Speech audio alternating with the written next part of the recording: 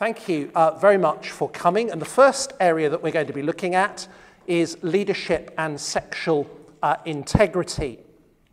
Let me just read some verses from 1 Thessalonians chapter 4, verses 3 to 8. It is God's will that you should be sanctified, that you should avoid sexual immorality, that each of you should learn to control your own body in a way that's holy and honourable, not in passionate lust like the pagans who do not know God, and that in this matter no one should wrong or take advantage of a brother or sister. The Lord will punish all those who commit such sins, as we told you and warned you before. For God did not call us to be impure, but to live a holy life. Therefore, anyone who rejects this instruction does not reject a human being, but God, the very God who gives you his Holy Spirit. Let me pray. Heavenly Father, thank you that you're the living God, and thank you that you want us to be sexually pure and obedient to you. Please would you speak to us from your word now and help us to understand how we can practice sexual integrity in our ministries and in leadership. In Jesus' name, amen.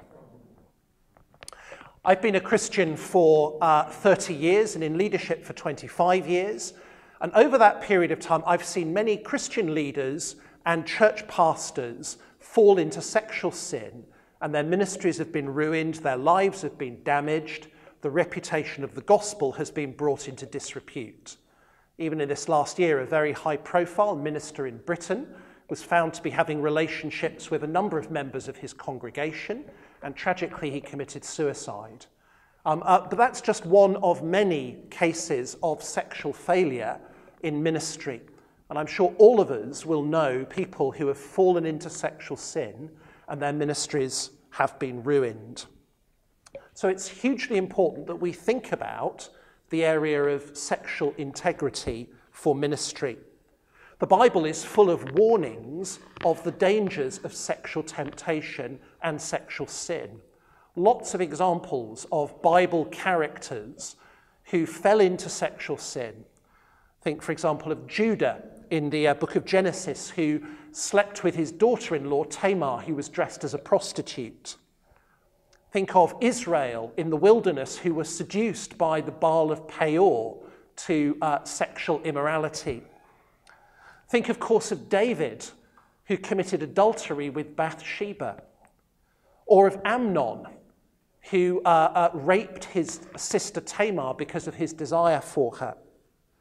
The New Testament, every New Testament letter just about, refers to the danger of sexual immorality. 1 Corinthians speaks of a member of the congregation who's sleeping with his father's wife, and of Christians who go and use the shrine prostitutes in the temple. So the Bible is full of warnings against sexual immorality, and it warns leaders against sexual immorality. Of course, we have to remember what the biblical standard of sexual integrity is. The Bible tells us that sex itself is a good thing, which was created by God to be enjoyed, but only in marriage between a man and a woman.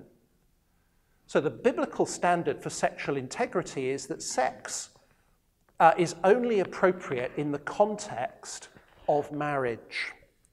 Therefore, the Bible tells us that sexual desires that come from our heart, that are not for our wife, those lusts, are evil desires. Mark chapter 7. The Bible warns us against sexual immorality in the Greek porneia, which means any kind of sex outside of marriage. Sex with somebody we're not married to, adultery, prostitution, homosexuality. The Bible warns us against lust. Jesus said to look at a woman lustfully. That's sort of sexually desiring and wanting and fantasizing about a woman that you're not married to is the same as adultery. It's committing adultery in the heart. We're told as Christian leaders we're to be faithful in marriage. 1 Timothy 3 says that a church leader should be a one-woman man, basically committed to the one woman he's married to. In singleness, the Bible says those who are not married are called to be celibate. And the Bible warns against the dangers of same-sex relationships and homosexual desires that are equally sinful. The Bible sets a higher standard for those who are in ministry. They are expected to set an example of greater maturity, and that ought to be evident in their sexual area of their lives as well.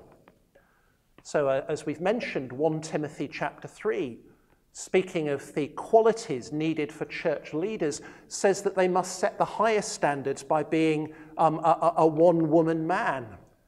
That means they're to be committed to their wife. They're not to be known to be somebody who is chasing after all sorts of other women, desiring other women. They're to be demonstrating and modelling faithful commitment in marriage. Well, Christian leaders, I know, have fallen into all sorts of sexual sins and failures. I know Christian leaders and church leaders who formed emotional attachments with people they're not married to. It might not have become sexual, but it's an inappropriate relationship. There are those who have fallen into pornography, an increasingly common problem for many Christian leaders, and especially male, younger Christian leaders. Pornography is sexual sin. There are Christian leaders who've engaged in prostitution, who've paid for sex, sometimes with female prostitutes and sometimes with male prostitutes. There are church leaders who engage in casual sex, who use dating apps to find people to have sex with. There are Christian leaders who've engaged in affairs with members of their congregations, with other ministry staff, maybe with people who are not Christians at all. Those who've left their wives, whether for another woman or, in some situations, for another man. Christian leaders fall into all of those temptations. They are dangers that we need to guard against. But why are Christian leaders especially susceptible to sexual sin? I think there are some particular pressures of Christian leadership. Well, firstly, Christian leaders, like all human beings, continue to have a fallen flesh. So it's not surprising that we experience sexual desires and that we face sexual temptations. We're involved in a struggle between the spirit and the flesh with its fallen desires. We're involved in a spiritual battle. Romans chapter 7 and Romans 8 describe that. So does Galatians chapter 5. Ephesians 6 talks about the spiritual battle we're engaged in. Satan wants to discredit the gospel. And one of the best ways to discredit the gospel is to tempt Christian leaders into sexual sin. Because when Christian leaders sin, the world sees it as hypocrisy, and the world concludes the gospel can't be true. But there are also unique temptations that go with the job of Christian ministry. People commit sexual sin and fall into sexual sin for different reasons. For some people, it's abusing the power that they have in ministry. For others, it's because of the loneliness and pressures of ministry. Different reasons. So for some, ministry brings opportunities for sexual immorality. Those in Christian leadership often enjoy power and authority over others. There are people who find Christian leaders attractive because of their power and status. So younger women in a congregation or other people in a congregation, they might find the pastor or the church leader attractive because he has that status. And the leader might want to exploit that. He might actually not be that attractive, but his job makes him more attractive to others. And it opens up an opportunity. Christian leaders are often engaging with very vulnerable people who are needy, particularly if they are counselling and caring for people of the opposite sex. Although we mustn't forget as well, some people are tempted by same-sex attraction. So for them, it's difficult if they're counselling somebody of the same sex. But they come into contact with needy and vulnerable people, and they can exploit them and use them. Ministry might bring real closeness with co-workers. In ministry, you might be working very closely with somebody and develop a close friendship and partnership. You might feel closer to that person than to your wife or husband. And that leads you into sexual immorality. Sometimes it's abuse of power and opportunity. Sometimes it's a result of neediness. Ministry is lonely, and so people look for sexual comfort. Many Christian leaders are pouring themselves out for others, and so they look for quick comfort. That's why they look to prostitution or why they look to affairs, because they feel emotionally empty and exhausted. And they see sex or pornography as a release from some of that pressure of ministry. Ministry can be difficult in creating pressures at home. Marriages may well be frustrating because so much time is given to ministry, and the result is that there's an attraction to sex outside of marriage to bring satisfaction. For those reasons, Christian leaders can be particularly susceptible to sexual sin. And temptation is different at different ages. We need to recognize that we face different temptations at different ages. So a young Christian leader who's not married will face certain kinds of temptations because they don't have a sexual relationship. As Paul might say in 1 Corinthians 6, better to marry than to burn.